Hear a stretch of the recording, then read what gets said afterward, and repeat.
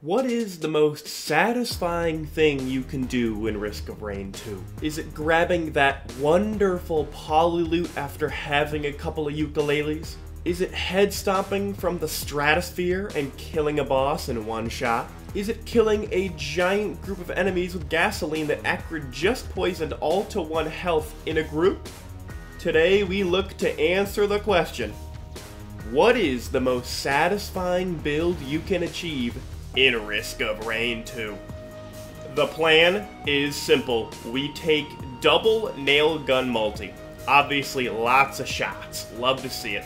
Taking him and trying to make the most satisfying build we can imagine. Now, as today isn't necessarily about the skill or difficulty of the game, we are on Drizzle, okay? Don't come at me. This is just a fun one. And we have Command and Sacrifice on just to make the collection of items and the choosing of items easier. Our plan is to make a proc build so satisfying you'll want to like the video. And we are starting off with a ukulele, because part of this challenge requires a poly loot. For our equipment, we won't use it for a little while, but we are going to grab the crowdfunder because this build is going to be based on really entertaining procs. And for our white items, we're going to start off just with Mocha to get our attack speed up, make it a little easier to move in our power mode. We've been spending some time around here grinding up some items. We got our second green, which will be an ATG. And I think with that, we're ready to hit Teleporter for stage 1. Let's get ready in power mode with 6 Mochas so far, so nothing crazy, but we do have pretty good, satisfying damage. So that'll work. That'll work pretty well.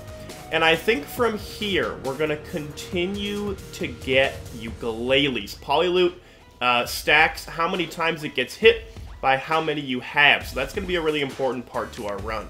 Stage 1 has been completed with 4 ukuleles, 10 Mochas, and an ATG, but we have a long way to go before the satisfaction starts to really come in. We do have a Void Seed, so the possibility for a poly loot or a plimp are pretty high. Our Void item is a poly loot. We immediately are going to see a change in how nice this is, but we have more to do. The poly loot is beautiful and it sounds great, but a plimp is also required. I do think we are going to add a Cautious Slug. Not necessarily for the satisfaction factor, however Cautious Slug is quite satisfying, but just to make this run a little bit easier with getting Void Cradles. Our next Void item is we get the Plasma Shrimp. Now we have that Polyloot Plimp combo that is just oh so juicy, but we have a long way to go, if you can believe it, until we get the most satisfying build possible. Another piece that we have to build up is regen scrap. If we have enough regen scrap, we can go and get legendaries every time we find a Newt altar. It is teleporter time. As you can see, we have a lot more attack speed and we have a couple of feathers. Let's see how satisfying it is at this point in the game. That is pretty satisfying, but we still got some really, really good improvements to make this absolutely crazy. We have one left. Here we go. That's an incredible noise. We got 2 more green items, and I know what we're going to do here. We're going to do regen scrap, and I'm going to hope we can get 5 of them before this teleporter event ends. We have arrived in the bazaar. Now, I was not able to get more regen scrap, however, I don't really need the feathers. So we are going to go into... What do you think? What do you think? What do you think I'm going to do first? What do you think I'm going to do first? We're going to do the Pocket ICBM first, and we're going to grab... I like this map a lot. One more thing we're going to do, because we're looking for satisfaction, we are grabbing a Transcendence. That way, all of our health has been turned into shields for that wonderful Plasma Shrimp. Let's see how much damage we do to Mr. Newtman so far. Mr. Newtman, you are going to be a great test subject just to see, like, how satisfying we are. That is an extremely satisfying build to start. Let's move on to stage 3. Now this build is pretty satisfying, but adding a gasoline in there just to light other enemies on fire is just a little more. We have achieved our 5 regen scrap and we've hit the Newt portal. So we are ready to test the satisfaction of the build that is satisfying. Still more to add, including a clover and a couple more items that you may not even expect to be on this list. We are going to add crit to our build, and you'll see why later. And now we grab the clover. We have a lot more reds to get, so I would like to get 5 more regen scrap to make that happen. We are also going to do Siren's Call, just because I don't want to have to farm for money to get the legendary. We can just kill Awu pretty quick.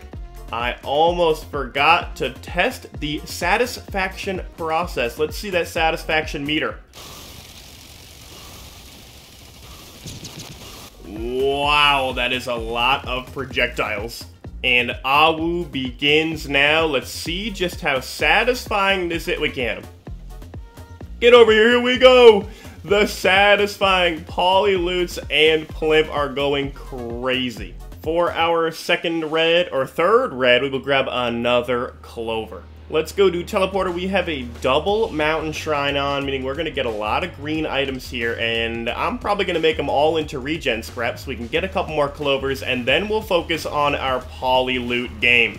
We get 2 more clovers out of this soup, and then, hello, here we go. Then we are done with our soup, because obviously we are on stage 5 now. There are a good amount more items I want to get, so I'm going to farm those up on stage 5 to get maximum satisfaction levels.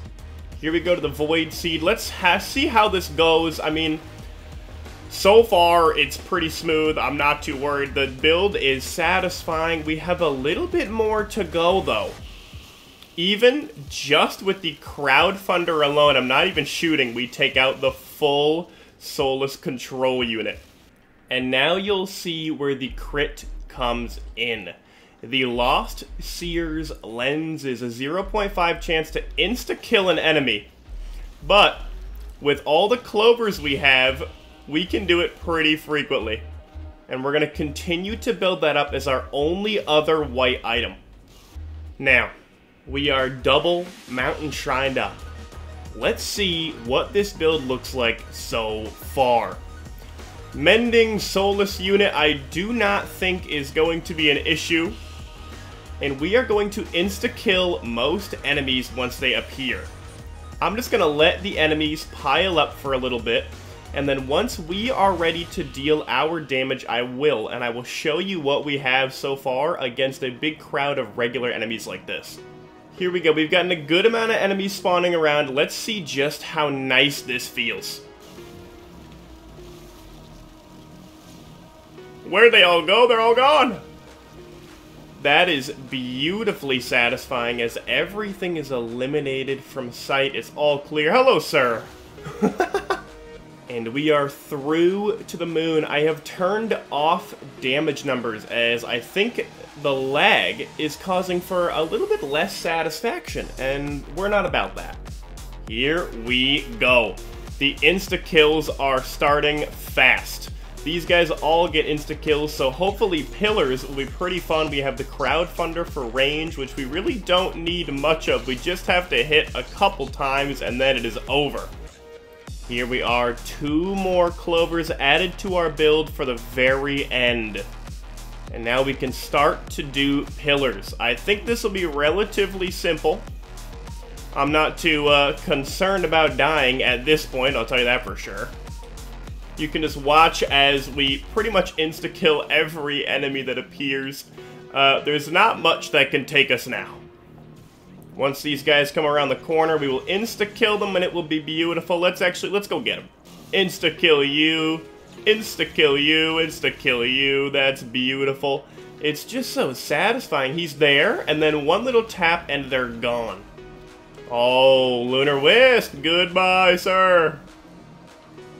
Whoa, talk about satisfying. Is that not a perfect little jump? I have no idea how that happened, but that's alright.